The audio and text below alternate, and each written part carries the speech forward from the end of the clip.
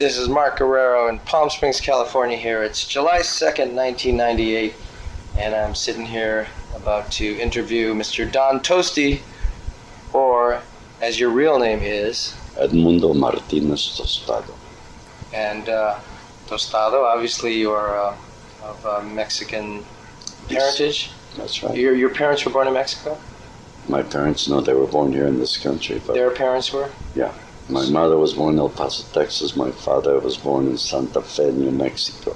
And what about their parents? Their parents are from Villa Ahumada, where the tribe is Tarumaras. Oh, yeah. From Villa Ahumada. That's where we come from. On both grandparents on both sides from the Yes. same region? Wow.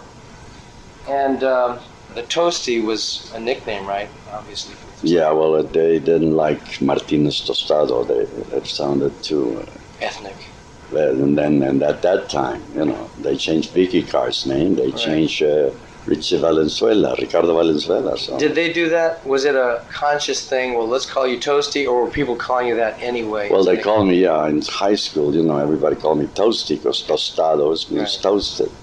I get it. Yeah. But they didn't spell it T-O-A-S-T. They used to spell it T-O-A-S-T-I-E. Well, they did. I said, bullshit. If you're going to spell it, you're going to call me Tosti, you spell it like the Italian composer, Tosti. Oh, and there was one, huh? Yeah, Paolo Tosti. Oh, wow. World renowned. And there's also that Tosti, what is it, wine or champagne? Oh, yeah. Asti Spumonti. Very wealthy Italians. So that's just namesake. So then people just called you Tosti, That's and then it. at some point you just decided to use it as a professional name, or they... No, when I was in high school, they didn't want to put down Edmundo Martinez Tostado in the orchestra, so they put Don Tosti, Sir Tosti.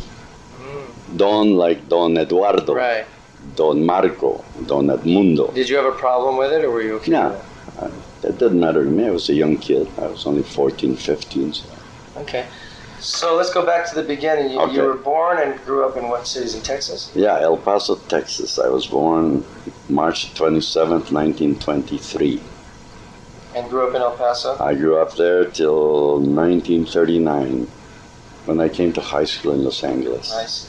Now, again, as far as your musical life, was the beginning your grandfather with the piano lessons, or what was the beginning? Well, the beginning was at the age of 7. I got into a lot of mischief, and they got me a gentleman named, oh my heavens, Rayo Reyes and Pioquinto Gonzalez, 2 great musicians, and they would teach me, and I had to do 2 hours every day from the time I was 7 on, every day, Sunday, Monday, Tuesday, or Wednesday. And at the time you resented it? Well, at the time they beat the pie out of me, I had to do it. It's called discipline. Beat the pie out of you. Yeah, with a belt, no cintaras. And so the whole purpose of the music lessons was just to keep you out of trouble. Keep me out of mischief, yeah. And so you were not really excited about it. Well, no, I was 7. You know, I did what I was told. Yeah, you'd rather be out playing or something. That's right. So your grandfather is the one who engineered this whole conspiracy? Yes, the grandfather and grandmother and 2 aunts. Did you start on piano? No. Started violin? Violin. Okay. The first thing I studied was solfeo. Do, re, mi, fa, sol, la, si, do, si, la, sol, fa, mi, re, do. That's called solfege. Right. That's a European and Hispanic way of teaching music. And at what point did you actually start to enjoy it, if you did? Oh, by the time I was 9 and 10, I was with the symphony, and I would be presented in recitals for social clubs, lady social clubs, and they would give me money and bicycles and toys. And then you liked it? Yeah, I says, hell. I was the only guy in the neighborhood with a bicycle, so. And as far as the symphony, go back here, how in the world did, obviously you got very good very fast, but how does a 9-year-old wind up in an adult symphony orchestra? By practicing 2-3 hours a day. Anybody can do it. Okay. Anybody. If you practice 2-3 hours and you have a good teacher, then you'll do it. That's nothing.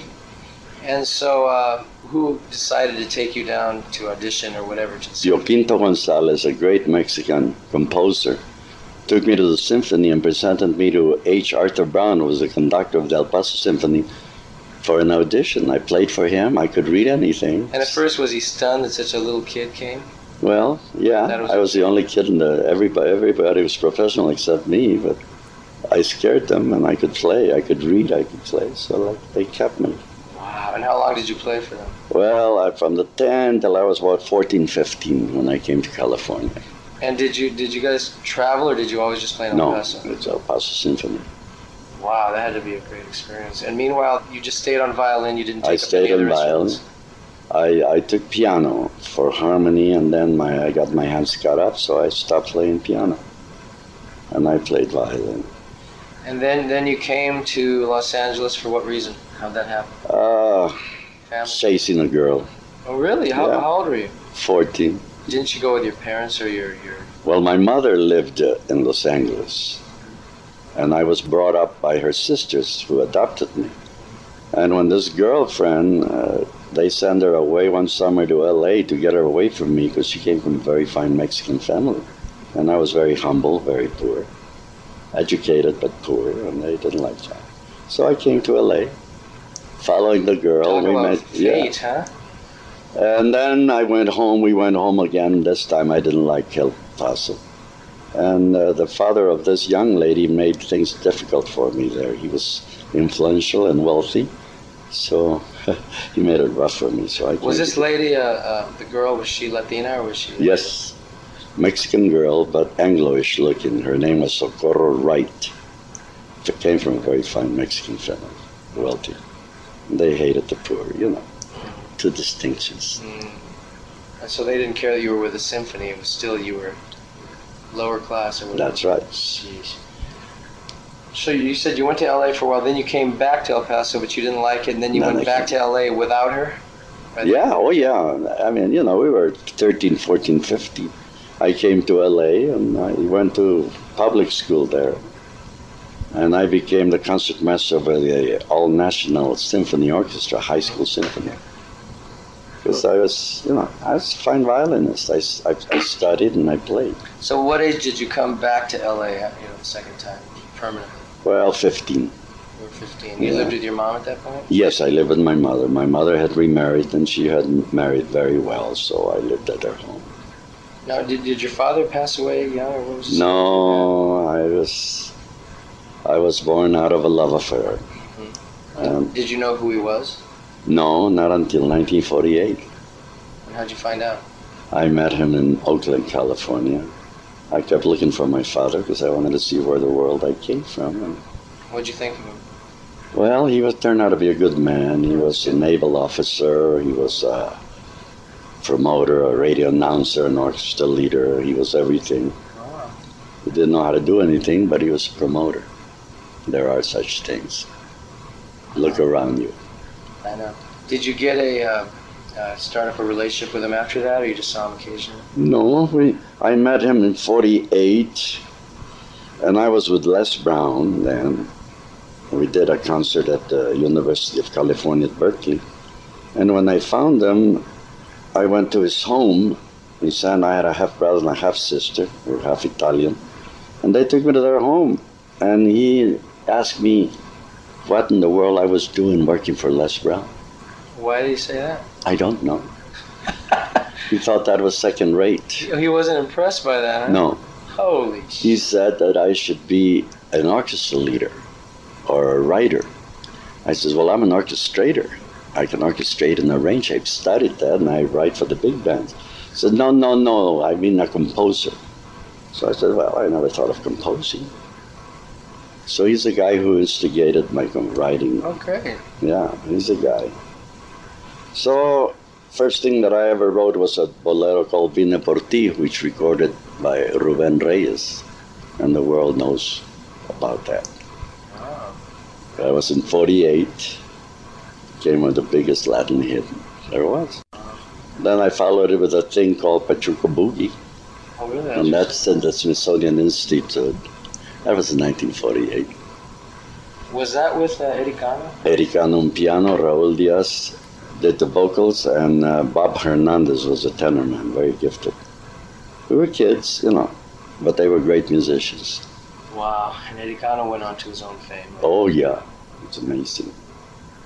I met Eddie Cano when I came back from New York, and he studied harmony with me. And he went on, like in the book, he gets a whole chapter. Which book is that? Audio rhythms? That's right. That's right. He gets a whole chapter. It's amazing. He studied with me.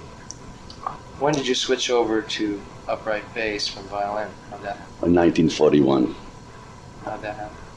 Well, the war started. The Japanese attacked Pearl Harbor, and all the Mexican kids in the east side wanted to be Marines on the kind of the uniform for the girls. And I went and I wanted to be a Marine. They found a spot in my lung. So they took away my tenor saxophone, my clarinet, and I couldn't do very much with my violin. The symphony didn't want me. The studios didn't want me. I was a brown kid. I was a Mexican. They didn't want the Mexican kids to show off all the white kids, so I was starving. So I stayed home to cure that spot in my lung, and I studied bass. I studied bass from 41 to 43. In 43, I ended up in New York with Jack Teagarden. Amazing. Now tell me that wonderful story of how you got that first job. You were at LA State or something? Yeah, I was going to LA City College from Vermont. The people who adopted me wanted me to be an accountant. So I studied accountancy and bookkeeping. And one day I went to hear the band. They had a real great jazz band at the college, and the bass player didn't show up. So Bob Fowler, the great trumpet player, told the teacher that there's Tosti, he's a good bass player. So they asked me to sit in if I could read and play. I said, yeah. So I sat in, and in the back, in the studios in the back, Jack Teagarden was recording what we called an armed forces transcription, which was a recording for the armed forces, for the army. And when they got through recording, they came out and they heard us play. The next thing I know, Frank Harrington, Jack Teagarden's manager, was offering me a job as a bass player. Jesus. I'm only 19 years old. Yeah. And that was the thing, as I recall, you went home and asked your mom, and she said no. And she didn't want you. I had to finish my schooling. So, they offered me a $200 a week in 1943. Oh, yeah. So when they called me, I told Frank Harrington called me, and I said, I can't go to New York with you. He says, why? So he says, because my mother says I have to finish my schooling. So he says, well, how old are you, Tosti? I said, 19. And he said, do you still do what your mother says? Oh, that's true. And I said, yes, I'm adopted, and they educated me, and I love them, and that's it. So in the background, Jack Teagarden told Frank, offer the kid $50 more. When they offered me $250 a week, I went to New York. Even though your mom still didn't want you to? Yeah. And what was that like, that first trip to New York? You played with Beautiful. Jack Teagarden? Jack Teagarden, I went with him. He was a trombonist? Jazz trombonist, world renowned. Anybody who knows anything about jazz music knows the name. And how long did you play with him? Let's see, 43, 45, a couple of years. Then I went with Bobby Sherwood, who was then a great band. From there, and I think I went with Bobby Sherwood, I think I went with Charlie Barnett, I think. From then on, I get offers for more money, so I go. I went with Les Brown. I was with Jimmy Dorsey in 48 when I married my Mexican wife, and he was my best man. Wow. So that's one of the things, if you study history, how many Mexican Americans played in the big bands in the 40s. Research that, it's interesting. How many? Not many? 2? Oh, that I know of. That was Ernie Cáceres with Glenn Miller. Ernie Figueroa was with Jimmy Dorsey and Don Tosti. And what did those other 2 gentlemen play? What instrument? Oh, well, Ernie Cáceres was the baritonist with Glenn Miller. Baritone sax? Baritone sax. He was with him all the time. If you listen to Glenn Miller's Jingle Bells, there's a guy who sings, down in Mexico, we ain't got no snow. We ain't got no snow down in Mexico. That's Ernie Cáceres. He was my idol because I was a saxophonist student then, And it's funny, I met him in 1939 or 40 in L.A. at the Chesterfield program, cigarettes, with Glenn Miller. And I went and introduced myself to him. And that was 39 or 40. By 43, we met in New York. He was still with Glenn Miller, and I was with Teagarden. So it's very interesting. I mean, In Spanish, we have a saying, el que quiere, puede. Ooh. If you want to, you can. You want to be a lawyer, you study law. You want to be a doctor, you study medicine. If you want to be a musician, you study music. Simple as all that. Everybody's born with talent. God doesn't make anybody anything. You can pray to God all your life to make you something. He's too busy. He's got a lot of people. But if you want to, all you have to do is study. And you get there. That's my philosophy anyway. Now, what about the other Chicano musician? What did he play? There's another guy. Ernie Figueroa is also from El Paso, a trumpet player. Great, great. And Ernie Cáceres was a baritonist. Have they both passed away, as far as you know?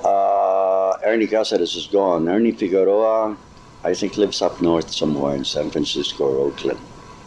But I think they're, yeah. Don't forget, I'm 75 years old. I'm 5 years younger than you're dead, man.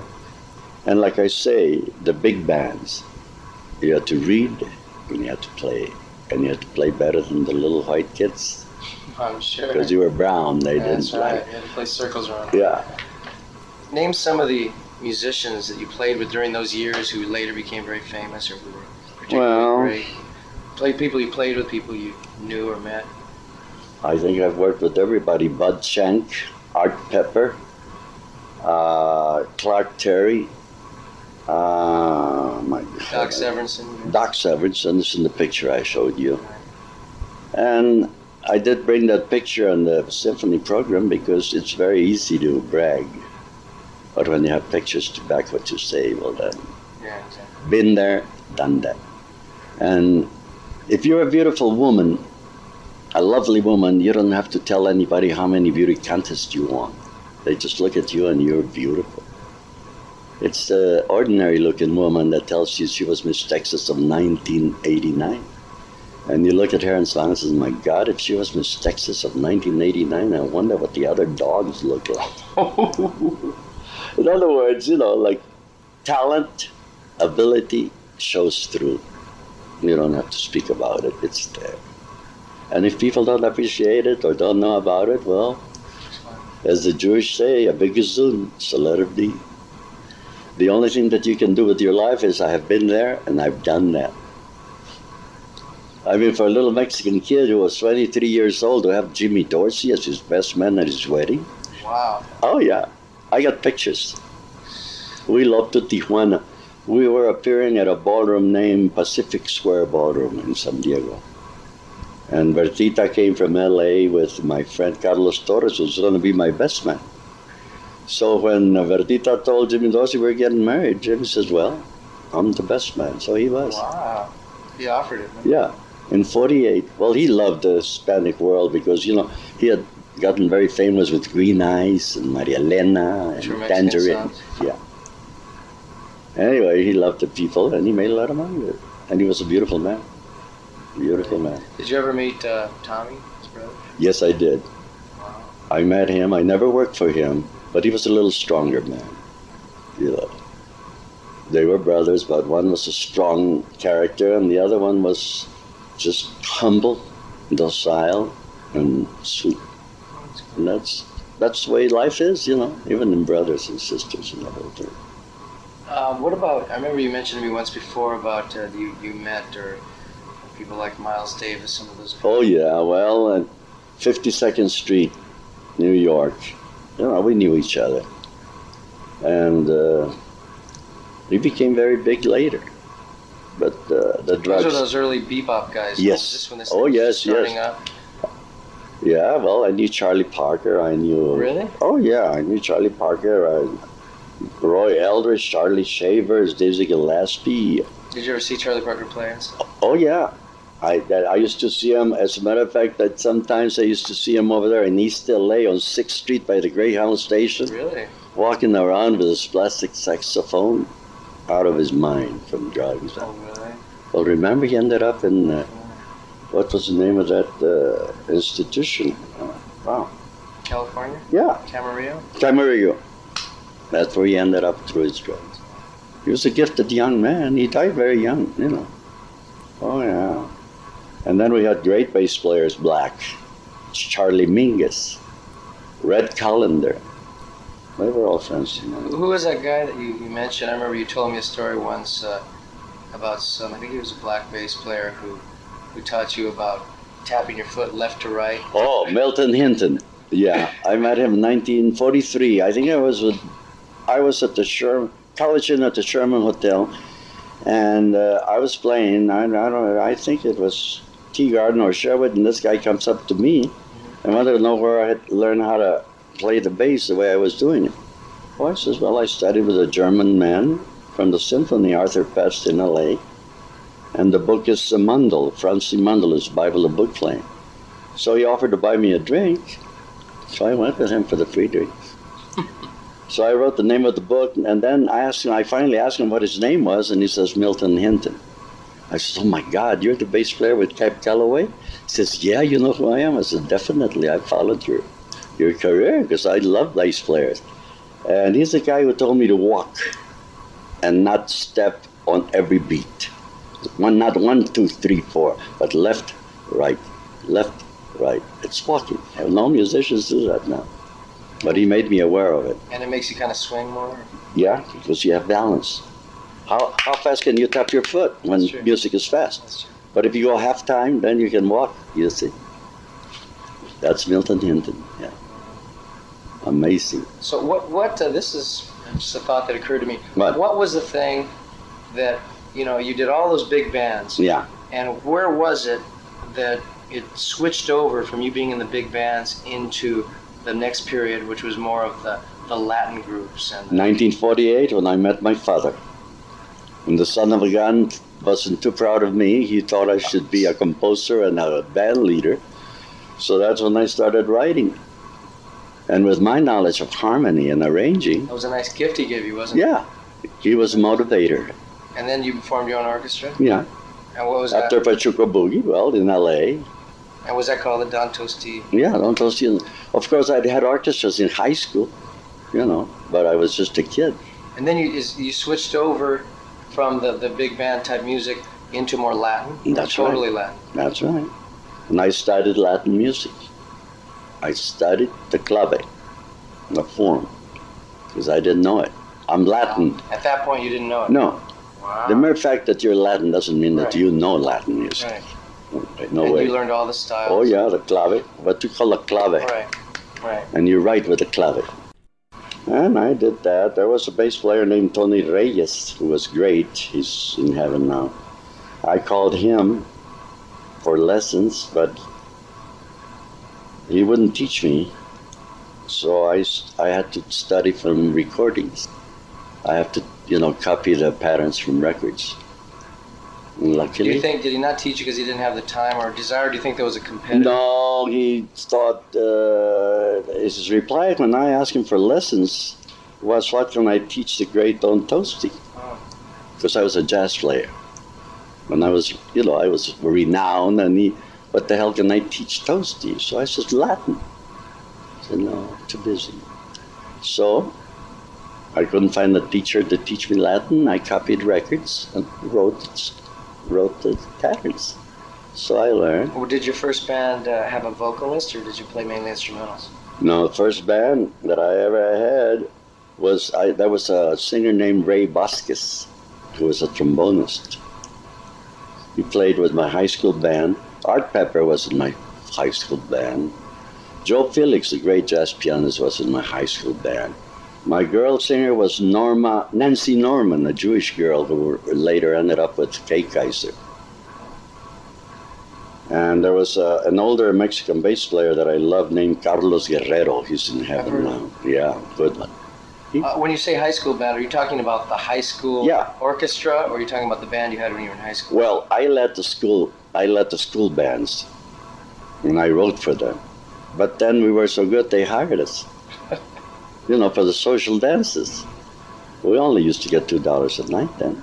Making 39. What was that group you had with Eddie Cano? You had a separate little trio? It was a quartet. No, that was in 48. That was later on. Yeah. When my father asked me to write, and I wrote about Pachuco Boogie. And that's when you had Eddie Cano? Yes, right. And you had gone to high school with him? No. How'd you know Eddie Cano? No, Eddie Cano went to Lincoln. I graduated from high school in 41. Eddie Cano went to Lincoln. He graduated about 44, 45. He was about 5 years younger than me. And he used to play with an orchestra named Easy Czar from the time he was a teenager. Lincoln High School had Eddie Cano and another Mexican great musician named Rubén León. He's a doctor of music now. He's also from El Paso. He's a pianist, a saxophonist, and a great arranger, orchestrator. But you don't hear about some of these people. And they're gifted. I mean, as far as I'm concerned, like they're my idols. Or they're my contemporaries. We studied. Some of us had gotten lucky. Some of us hadn't. I keep telling everybody that I know at least 10 arrangers that are better than Hank Mancini. But they just don't become well known. There's only one Hank Mancini. And, not to be a cop-out, but part of it is the discrimination, too, wouldn't you say? In the job opportunities? Well, there was. Sure it is. It still exists, not as prevalent. But, again, you had to develop yourself and now do your contemporaries, and they gave you a job. I did well. I worked with the big bands. Didn't matter.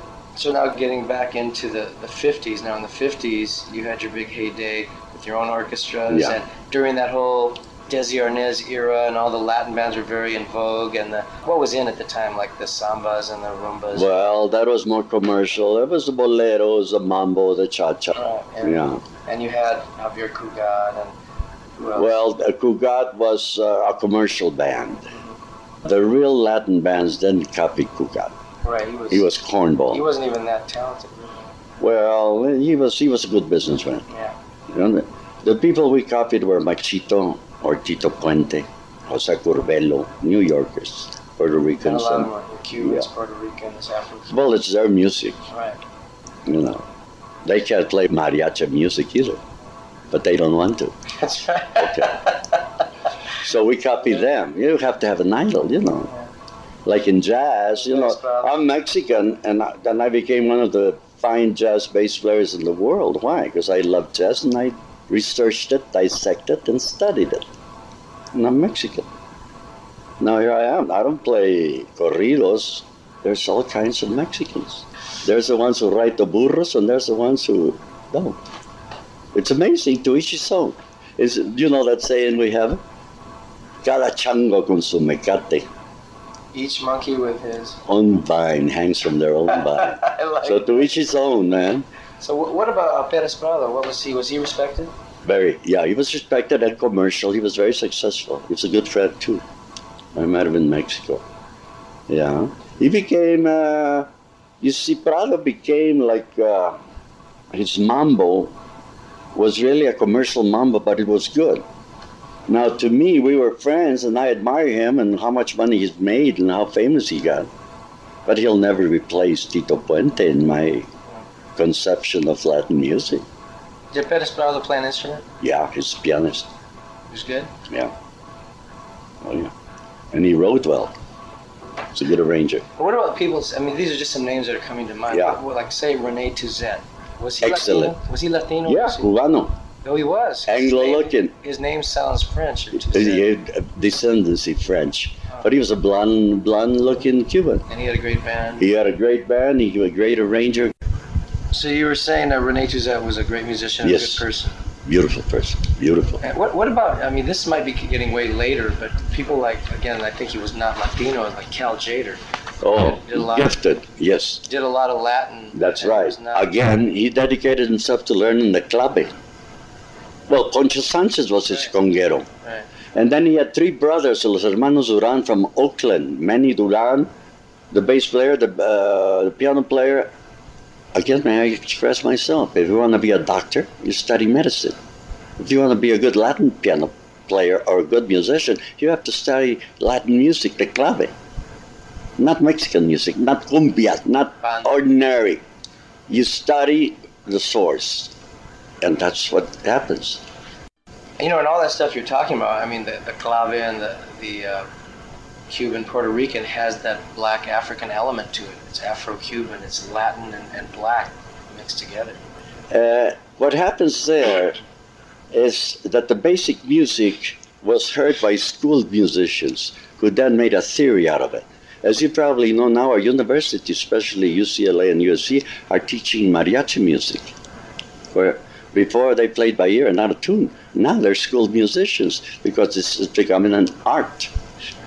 So that's what happened with the black Afro-Cuban music that was basic. Then came the fine school musicians It who happened made naturally. Same thing with like the Louis Armstrongs. They just, the early Dixieland, it came out of the streets, and then they turned it into school musicians. Well, then he was like the father. He was like the basic man. But then you have guys like Charlie Shavers and Roy Eldridge. Now this young man, Wynton Marsalis, they study. They aren't born. They study. They develop the art. And that's what we're speaking about. You know. And like I say, like René Toussaint was a very skilled musician. Very, very skilled. He was an arranger, a composer. And Clark Terry was a gifted man. Is a gifted man. He's still alive. He's a friend of mine. But this is a jazz. This is a jazz of 50 years ago. 50, 60 years ago. Wow. Hey, getting back to your Pachuco Boogie song, what triggered that idea to do that? Commercialism.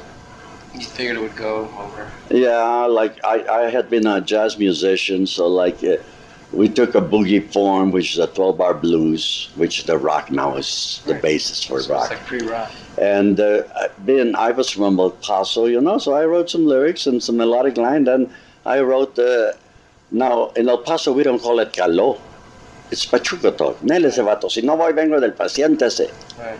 Qué loco está usted, guache la garra que se carga y todo eso. That's the way we talk, hep talk in El Paso. And I was from there, so that was me. That was one of the first rap songs ever. And that inspired other people to write. And so anyway, it sold well around the Southwest or what? Oh, it sold sold very, very well. That was a big, big hit on Tasco Records. Did you follow it up with other similar? Yeah, I wrote other things that they did well. What the hell did I write after that? A song called Huizacacha. I wrote a thing called Las Ruedas de la Nana. I wrote another thing called El Tirili. Nunca visto un tirili, nunca visto un tirili. Son los vatos que se ponen butijay. Luego quieren fight, luego quieren fight. Pero no le pegue que es un tirili. What is a tirili? A tirili is a pachuco, a shaky, a druggy. Ah. That's what they want to fight, you know, when they get high. So that's just nothing. Really nothing. It's just commercialism. It sold. I made money. I like the girls. I like new cars. So like I enjoyed it. So did you venture much more into what you would call pre-rock in terms of blues, boogie woogie, things swing, things that later evolved into rock? Did you play much of that or write much of that? Well, no. What I did do jazz things. About as close to rock as I got was the boogie. Right. That's about it. Okay. And rock is a different field. That came in much later than the 40s and the late 40s. But those were the seeds. I mean, it came out of all those things. But, you know, music is related. Jazz, blues, rock, como es una secuencia. Right. It's a sequence, Right. you know. And then it develops. And then look at now, it's a rap market. That's right. The guys with the braids and kill each other and all that. Gangster rap. Yeah. I mean, that's, you know, it's called marketing. Right. So They want to sell records. They want to make money. So like. now you had a TV show, right, in the 50s. Yeah. What was the story on that? How that happened? Well, there was a guy named Eddie Rodriguez. He was a radio announcer who he didn't spoke the beautiful Spanish, you know, like the other radio announcers that we had. He was kind of a pocho, half Spanish, half English, half right, half wrong. And he got a sponsor, Bulldog Lager Beer. And he wanted a show, and he hired me. How long did that run? Oh, quite a while. I think it was 39 weeks, 3 seasons. And you had your orchestra that played. Did you have guest musical artists? Oh, yeah. Oh, yeah. And you have dancers dancing on the set or no dancers? Some. Very little. Very little. It was mostly music. What kind of guests did you have? Anybody of note? Well, no. At the time, it was all Latin. Blanca del Mar. And then I hired a girl named Gloria Becker. Oh, yeah. Gloria Sanchez. They did the ranchero stuff on my program. Because I didn't do that. I did Latin. And were you like the MC as well? You just talk? I would speak. No, Eddie Rodriguez was the MC. I was the orchestra leader, but I was interviewed, yeah. And it was my orchestra. Did you ever meet Desi Hernandez? Yeah. Yes, I did. But you didn't play with him? Oh, no. No, he's another gentleman like Prado, a very successful gentleman of Latin music. That's all I can tell you. I know. He couldn't play the congas, he couldn't sing, he couldn't act, but he was more like Cugat. Thank you. Yes, sir. That kind of a guy. That type hustler, of a thing. Yep. And he knew how to do it. He became a very wealthy man. He's like Lucy. But I mean, like I married a redhead, you knew her, Ruthie, and she used to call me Desi, and a lot of people call me Desi, and I said, don't call me Desi.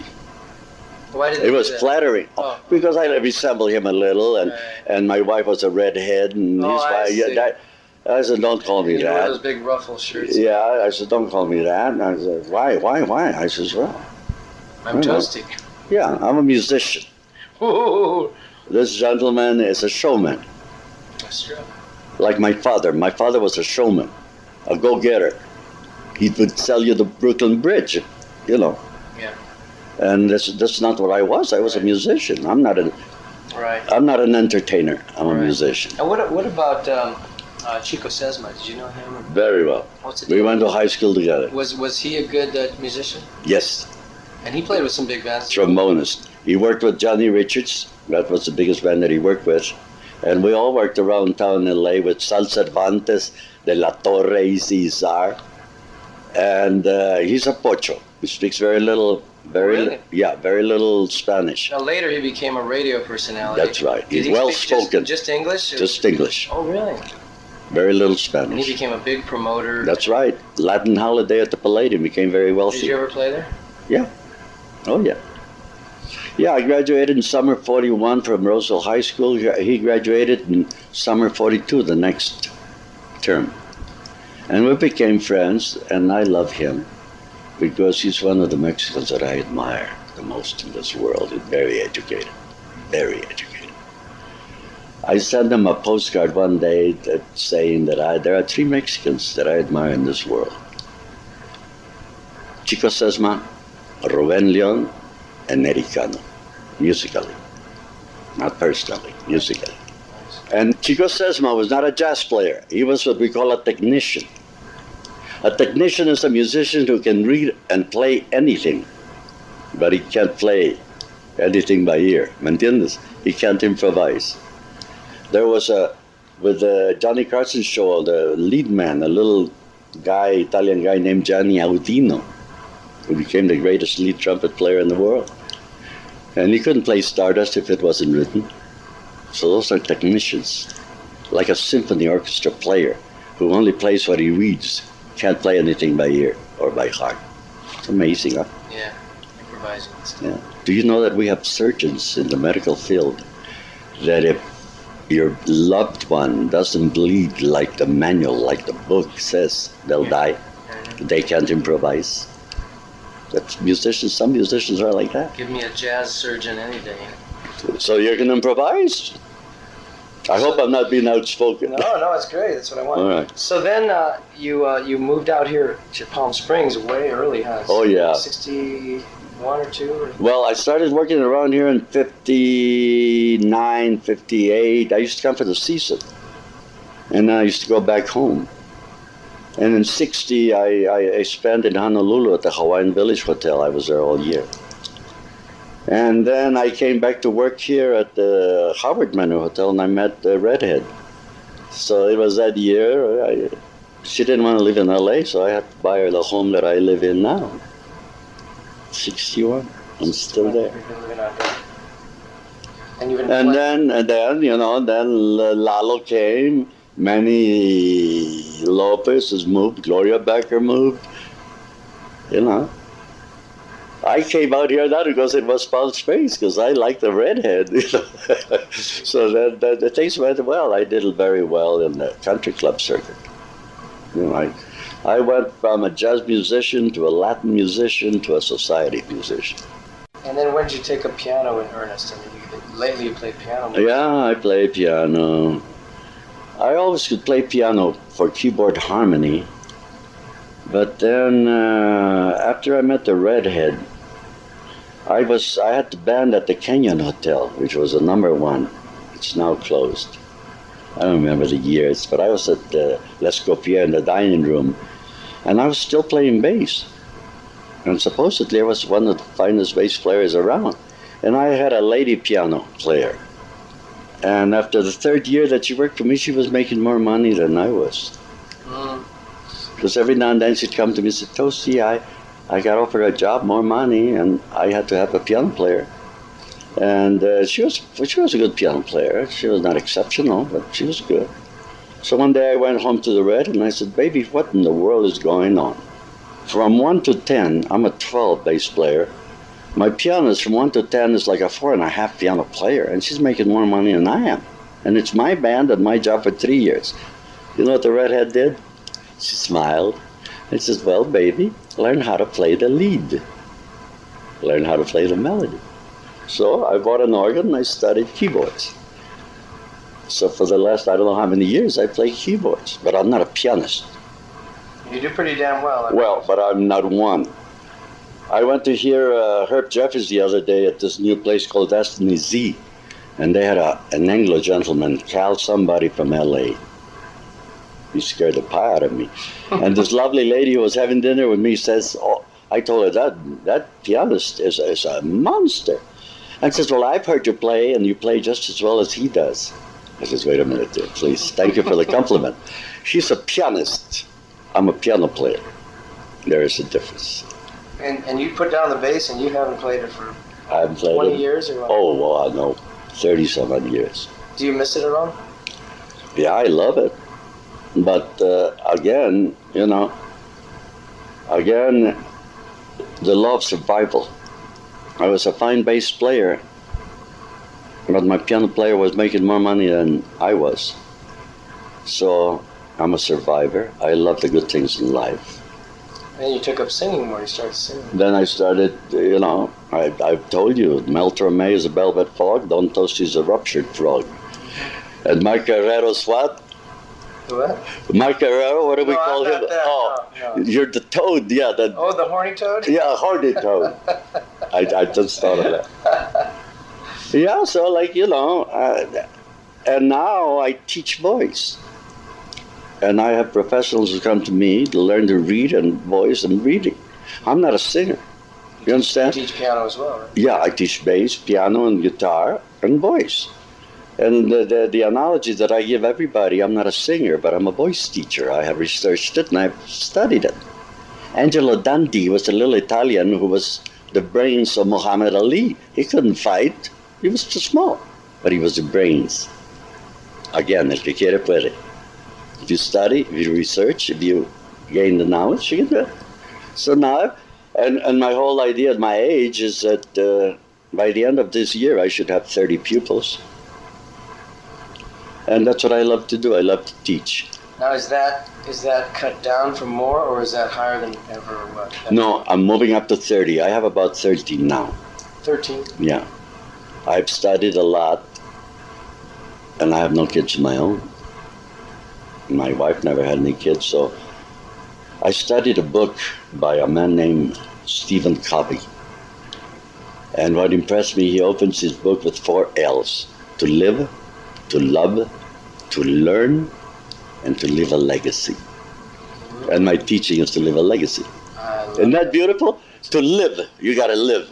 Like your home, beautiful, the whole thing. To love, you gotta have that. To learn, never stop learning. Like I practice every day. And to leave a legacy. Now my library, my musical library, I'm gonna leave the College of the Desert. That's what Charlie Barnett did with his.